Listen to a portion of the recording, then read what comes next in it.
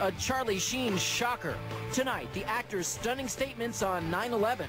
Maybe the airplanes did not take down the Twin Towers, and maybe the government is covering it all up. Taking over 4 commercial airliners and hitting 75% of their targets, that feels like a conspiracy theory. Showbiz Tonight investigates the startling allegations. Of course, you remember where you were on September 11th. Oh, absolutely, AJ. I was at work at CNN in Atlanta, and I remember being in complete and utter shock and dismay. Yeah, I was working as well here in New York City, and like most people, just thinking this is absolutely unbelievable. Well, there's another thing that you may not believe about September 11th and what someone is saying. Charlie Sheen, star of CBS's successful sitcom 2.5 Men, says point blank, 9/11, the Pentagon, the World Trade Center, all a cover-up. Is this for real? Well, Showbiz Tonight has the tape that has people asking, what's the truth? The more you look at stuff, especially specific incidents, specific events in or around the fateful day, it just raises a lot of questions. Charlie Sheen has his own questions about 9/11, and Showbiz Tonight has obtained the explosive interview from the radio show of fringe journalist Alex Jones. Sheen normally gets laughs as the Bachelor on the hit CBS sitcom 2.5 Men. Wow. You're even better than a dog. But now, Sheen is courting controversy by questioning the official story on 9/11. We're not the conspiracy theorists on this particular issue, you know? It seems to me like, 19 amateurs with box cutters taking over 4 commercial airliners and hitting 75% of their targets. That feels like a conspiracy theory. So what exactly are Sheen's questions about 9/11?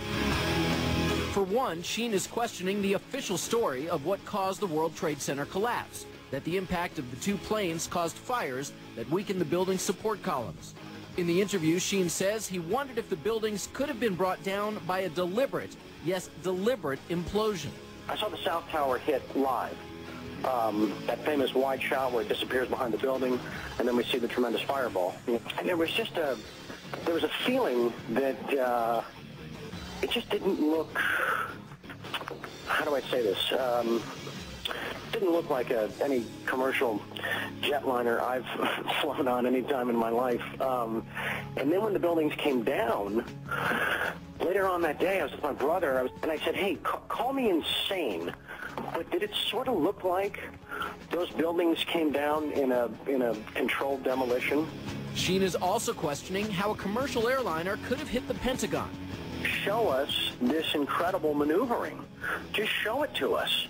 Just show us, how this particular plane pulled off these maneuvers. What was it, a 270-degree turn at 500 miles an hour, descending 7,000 feet in 2.5 minutes, skimming across the treetops, the last 500 meters, 4 feet off the ground. Sheen also jumped on a favorite target of 9/11 conspiracy theorists, President Bush. Sheen questions why the president, after an aide told him about the attacks, continued with his Florida school appearance. It would seem to me that upon the revelation of that news, that the Secret Service would grab the president and remove him as if he were on fire from that room. Ever since that horrible day, conspiracy theories about the attacks have spread far and wide through the internet. As writer Webster Tarpley tells Showbiz Tonight, Sheen is not alone in his opinions. There was a Zogby poll that was carried out last August, actually August of 2004 by now, which showed that about 50% of the people in New York City believed that top government officials had knowledge in advance of what was going to happen. Still, it's safe to say that most experts and most Americans place the blame for 9/11 only on Osama bin Laden and Al-Qaeda, not the U.S. government. Even Sheen knows his comments may not go over well with many people. And I'm sure I'm being demonized across the nation by, all of the people that do that sort of thing. So what exactly should we make about Charlie Sheen's stunning comments? Let's get right into it now. Joining me live from Chicago for the Showbiz Newsmaker interview is Nicole Rittenmeyer. She's the supervising producer for the National Geographic Channel's miniseries Inside 9/11. And live in St. Louis, Michael Berger. Michael's the media coordinator of 911truth.org. It's a group that claims there has been a September 11th cover-up. I want to thank you both for being with me tonight. Thanks for having me. Thanks. So, Michael, I'm one of these people who believes that anyone who takes everything that has been spoon-fed to us by the government from wherever about what happened on 9/11 is being naive. I think there is more out there. When I say this to people sometimes, they look at me like I'm kind of nuts. Charlie Sheen must be getting the same reaction, and I'm sure your organization gets that reaction as well. So what do you say to people who think that maybe what Charlie Sheen is saying here is just crazy? Well, Charlie Sheen raised several. I mean, first, I have to say, Charlie Sheen has really done his homework. There's a great deal, an abundance of information out there, and it's hard to sift through what is, in fact, fictitious information and what is based in fact.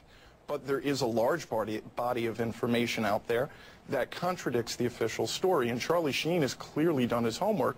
He raises credible questions, questions that family members have raised, that the 9/11 commissioners had promised them would be answered in their report since they didn't answer those questions in the commission hearings. And when the report came out, Lori Van Auken, one of the Jersey girls, a year after the report came out, after her analysis of the final commission report, she stated that the report actually raised more questions than it had answered.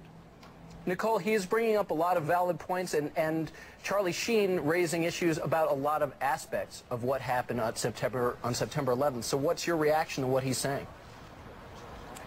Well, I mean, I think that the work that his organization has done, we should be asking questions. Our program, the 4-hour miniseries we did on 9/11, was the highest rated program ever for National Geographic Channel, and that suggests there's a lot of interest in this. People need a lot of closure. And even the 9/11 commissioners didn't say that their report was the final word. I mean, we should be asking questions. I think the important question, though, is some of the issues he's raised are easily answered. He may have done his homework. I don't know that he did enough. Well, what specifically, what's one of the issues that he raised that you're finding issue with?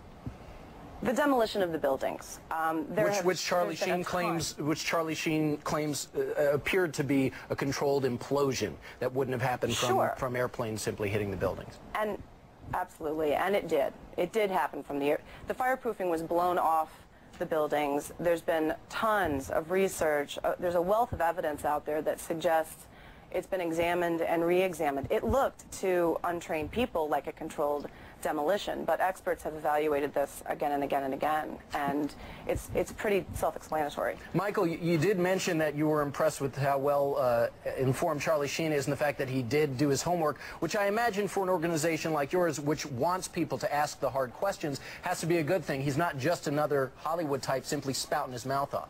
No, like I said, Charlie has really done his homework and has been really impressive. In fact, Charlie raises the issue of a third building, a 47-story building, Building 7, which collapsed at 5:20 p.m. on September 11th, which was not hit by an airplane. So what we're asking for is if this third building collapsed at 5:20, which the media really has not shown this clip.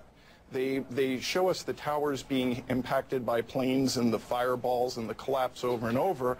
But this third building with an inexplicable collapse, although it did have minor fires, no steel frame skyscraper has ever collapsed due to fire. We had a fire in the Madrid-Windsor Tower last year, burned for 20 hours, a raging inferno. The people of Madrid assumed, like 9/11, this tower was going to collapse, and yet it didn't. Michael, do you think there's been a huge government cover-up, as Charlie Sheen is alleging, on September 11th? I do. I think many of the commissioners themselves have had conflicts of interest. They did not follow the investigations to where truly independent commission, which is what Charlie Sheen has called for, truly independent voices raising questions, calling on the government to release information like Pentagon surveillance videotapes from the Sheraton Hotel and the Citgo gas station. evidence about the black boxes located at Ground Zero, which a firefighter had stated prior to the 9/11 Commission report coming out in 2004. Michael, I got to jump in real quick because, Nicole, I do want to ask you, you did mention that it is important that we're asking these questions. Charlie Sheen now, a Hollywood type on board, raising these issues publicly. Before, it's been mostly official type people. So do you think it will at least give some of these theories legs? Oh gosh, I hope not. I hope it causes people to start reading a little bit more and researching the issue. You delve into the research, a lot of this is answerable. Well, hopefully people will start trying to get more informed, because I think there are a lot of unanswered questions. Michael Berger, Nicole Rittenmeyer, thank you for joining us on Showbiz Tonight. Thank you.